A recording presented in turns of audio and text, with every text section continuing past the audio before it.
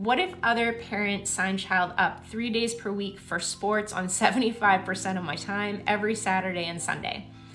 Look at your agreement. Typically, and what we try to always write into our agreements is that any activity that falls during the other parent's time has to be agreed upon beforehand. Now, some of this depends on the age of your child too and what they want to be doing, because we had a case where the kids were in high school and she'd gotten invited onto the varsity team, to try out and then be a part of that.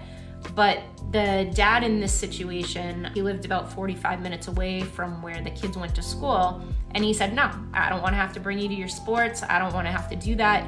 But because sports are seen as an important thing for children, and especially because their age, it was something that the children were wanting and not just what the other parent was signing them up for. That dad actually gave up all his parenting time and said, well, I don't want to do it. So, mom can have the kids 100% of the time because I'm not bringing them to their sports.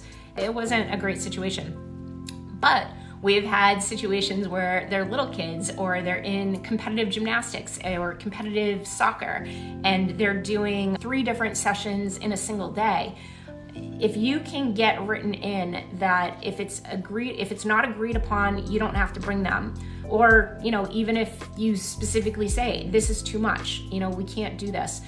I think 75%, 3 days a week, most judges are gonna feel that might be a little excessive. And I've heard that from judges, that if a parent's just signing them up like crazy, that's too much.